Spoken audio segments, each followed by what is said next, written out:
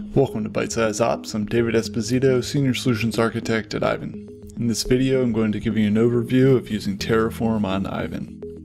A link to all of the code for this tutorial is included in the description below. First, let's take a high-level look at Terraform. Terraform is infrastructure as code tooling that allows you to write configurations, templates, and scripts to more reliably deploy your applications and infrastructure in the cloud. Aiven offers first-class support for a Terraform provider to manage all of your services, configurations, users, and security controls in the Aiven platform. Today, our goal is to deploy production-ready Postgres to 3 major clouds and regions across the world. We can start with some example code in Aiven's Terraform provider repository. All of the example scripts are in the examples Postgres directory, including a README to get started quickly. Once you've checked out the code and are in the editor, we can navigate to the examples Postgres directory, and in that directory you'll see a couple files of interest. First, rename the secrets.tfvars.temp file to secrets.tfvars and set the required Terraform variables. This includes your Aiven project ID, Aiven API token, and Aiven card ID that is set up for billing.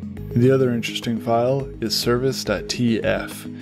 If you're familiar with Terraform, Aiven service is the resource we would like to provision. We're going to define the service type of PEG for Postgres, select the planned business 8, which provisions a primary node, and standby read replica using logical replication. And we'll select the cloud name, AWS Europe West 2, which is in the London region. Adding additional Postgres clusters is as easy as copying and pasting the configuration above. Here we can see we're adding 2 new clusters. One will be deployed to DigitalOcean in New York, and the other one to GCP Asia Southeast 1 region in Singapore. On the command line, we can use these simple scripts to start deploying our Aiven services. First, we use Terraform init to initialize the Terraform project. Then we run Terraform apply while defining our variables file. Here we can see that Terraform plans to create 3 new services. Type yes to continue, and while that's deploying, we can watch in real time the status of our services in the Aiven console. We deployed 3 production-ready, highly available Postgres clusters to 3 cloud providers in regions across the globe.